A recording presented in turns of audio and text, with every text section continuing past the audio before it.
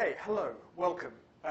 My name is Opie. I'm a research fellow here in evolutionary anthropology. And I'd like to start, if I can, by asking you what you think about this question. So, if everybody could put their hand up who thinks that humans are naturally monogamous, we can see, does anybody think humans are naturally monogamous? No. Okay. Who thinks that they're not? Anybody think that humans are not naturally monogamous? Okay. Right. Okay.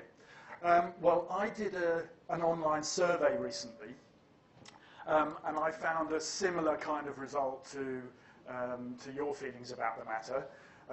Most people either didn't know or thought that humans were not. I also asked them another question, which was, were they in a monogamous relationship? And the vast majority of people said yes, they were. So this sort of surprised me slightly, but it seems as though people who are in a monogamous relationship, perhaps they're having a few difficulties and they're feeling that it doesn't feel very natural to them. Who knows? I didn't ask them any other questions. So there may be little that any of us have in common with the royal couple, except that most of us will raise our children in a monogamous pair. But just as with royalty, this arrangement doesn't always last.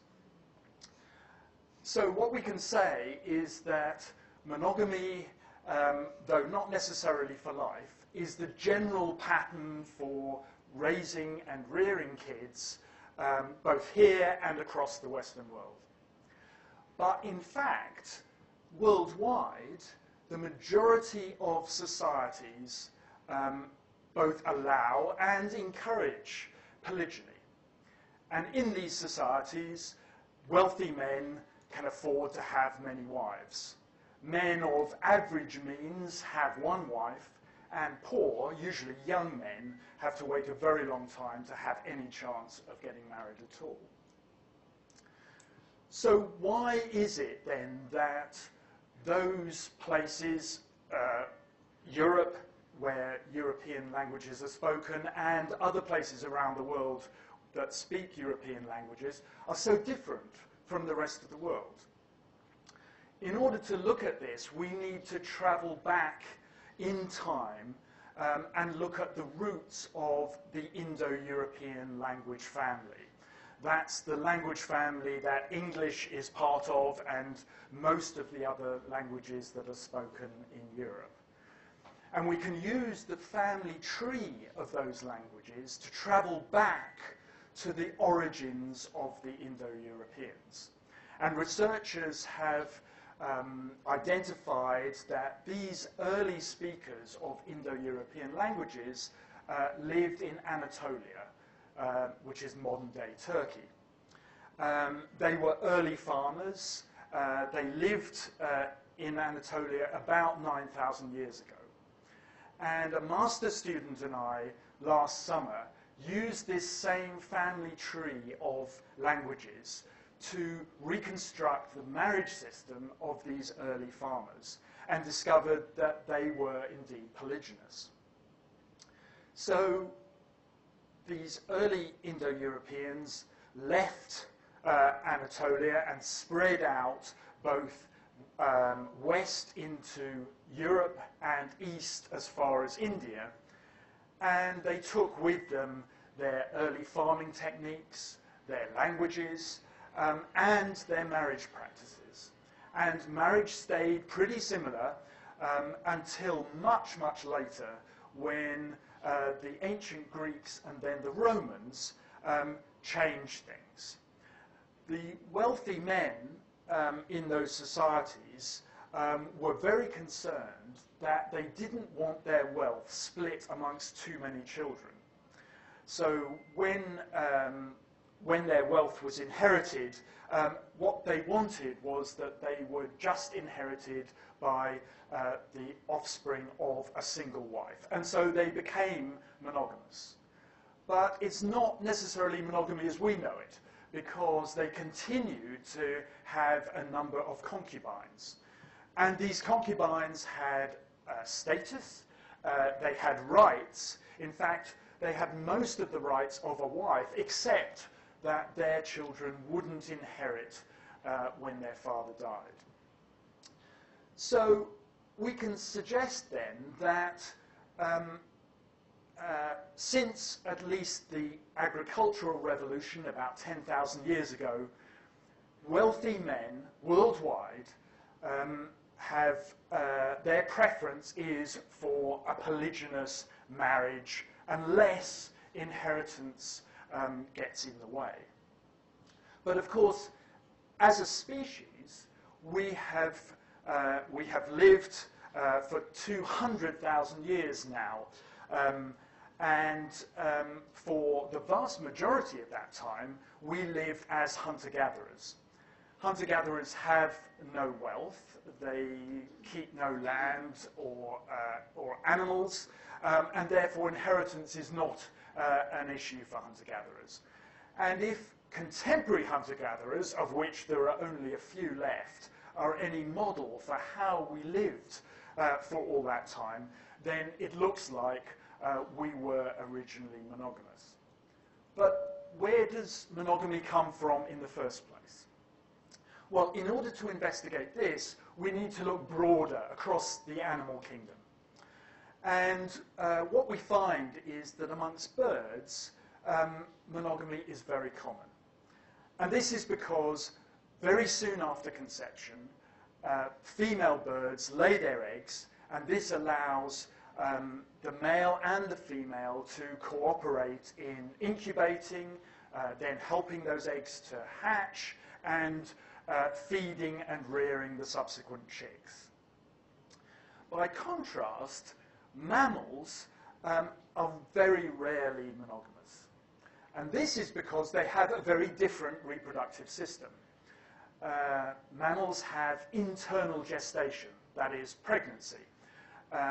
And also females lactate, that's what we think of as breastfeeding. And so for the whole of that period, there's very little that males can do to help their offspring.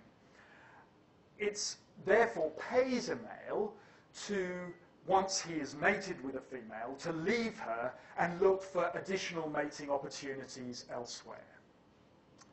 It's therefore something of a puzzle to work out why one group of mammals, the primates, are much more likely to be monogamous than other mammals. And if we want to discover why, we again have to go back into the evolutionary history of primates, including us. And we can use the family tree again of all primate species, and we can travel back in time to 75 million years ago, when the original ancestor of all living primates lived.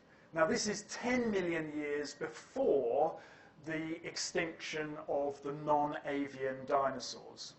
And the primates didn't look like primates now, but looked much more like a kind of squirrel. And we have reconstructed the mating system of this ancestral primate. The methods we use are very similar to those used by Nate Silver. You may have heard of him. He accurately predicted the last 2 US presidential elections. The methods are also used by Google. It's the method that they use to produce the results when you put a search term into their search engine. But instead of predicting the future, we're using these methods to reconstruct the past. And so we've used these methods to reconstruct the mating system of this ancestral primate, and it turns out that it was promiscuous. It had a multi-male, multi-female mating system, very much like these proboscis monkeys who live today. So all the males mate with all the females in the troop. And this is the general pattern amongst all mammals, and it persisted as the pattern amongst ancestral primates until very much later in our evolution. In fact, only about 25 million years ago did monogamy first appear in primates. Now, there are a number of explanations for why this appearance should take place.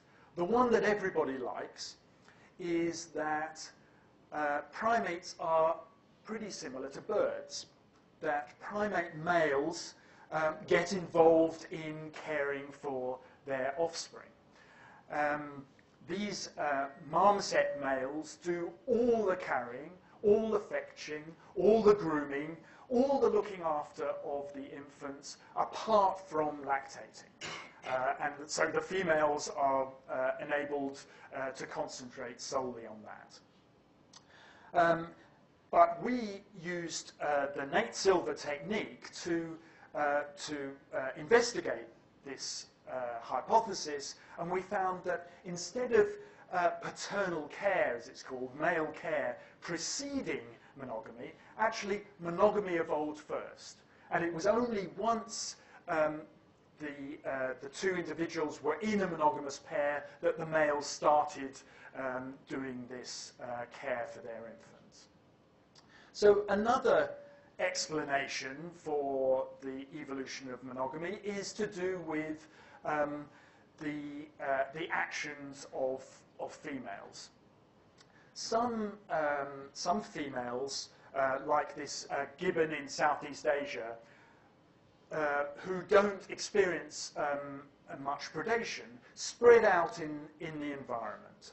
And it was suggested that males would like to monopolize more than one female at a time, but they can't because of this action by females. And so they stick with a single female and form a monogamous pair with her. Again, we looked at this using the Nate Silver techniques, and we found that instead of this spreading out happening before the evolution of monogamy, it happened afterwards. So monogamy evolved first, and then the females were seen to spread out. So it could not have been the cause of monogamy. So this leaves us with the last explanation. It's the one that no one likes, and that's because it's downright nasty. And that is that monogamy evolved for protection. Protection of infants against infanticidal males. Now, the general pattern for all of mammals is that lactation or breastfeeding is shorter than gestation or pregnancy. So a female mammal will give birth to her offspring and immediately be able to mate. And this means that she will have weaned her first infant before the birth of her second infant. And this was the general pattern also for the ancestral primates. But during primate evolution, primate brains started to increase in size. And as that happened, in order to grow the large brains of infants, females had to extend the lactation period to grow those large brains. And as that lactation period grew, it got to the point where it was longer than the gestation period. The females could no longer mate immediately after giving birth. They had to delay their return to fertility. And it was this delay that enabled males who were not the father of the infant to come in, kill the infant, and therefore get the female to return to fertility sooner, and then have a chance to mate with her. So, amongst larger-brained primates now, the females who have unweaned infants are on full alert whenever a strange male is in the vicinity. But unfortunately, it often ends in tragedy. occasionally it might be that one of the infants gets away. But a much better strategy is for an infant to have two parents, male and female, looking after it, providing it with care and so on, and crucially, keeping it safe from infanticidal males. So this means that we can suggest a scenario for the evolution of monogamy in primates and why primates might be so different from other mammals. So initially we have the ancestral primate is promiscuous, small-brained, and with short lactation periods. As the brains start to grow, lactation periods need to grow in order to grow those large brains, and when lactation becomes longer than gestation, infanticide starts to become an issue. Amongst some of the primates that experience this infanticide, monogamy is the strategy that they adopt. And once that happens, it's then possible for the males to provide care for their infants and for the pair to spread out in the environment, which has the additional advantage of being further away from any other male that might cause problems. Now, amongst the great apes, including humans, we have extremely large brains compared to other primates. And that means that lactation periods amongst the great apes are extremely long. Orangutans don't wean their offspring until they're 7 years old. And amongst gorillas, the highest cause of death for infants is infanticide. So when a new silverback enters a group, he kills all the unweaned infants without fail. And then the females come back into fertility and he's able to mate with each of them. So this suggests then that during human evolution, after the split with our closest relatives, the chimpanzees and the bonobos, about 6 million years ago, at some point monogamy evolved in humans.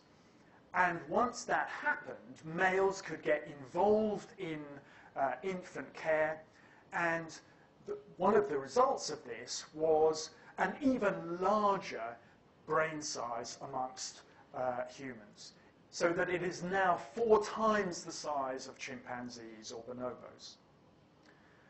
Now, this brain, of course, allows us to do many things. It allows us to choose how to live, for example. It allows us to choose how we raise our children. But my suspicion is that we're still affected by our evolutionary past, by the monogamy that we adopted during human evolution. And despite the difficulties that some people clearly experience in that, a lot of us are encouraged in this direction. So thank you very much for listening.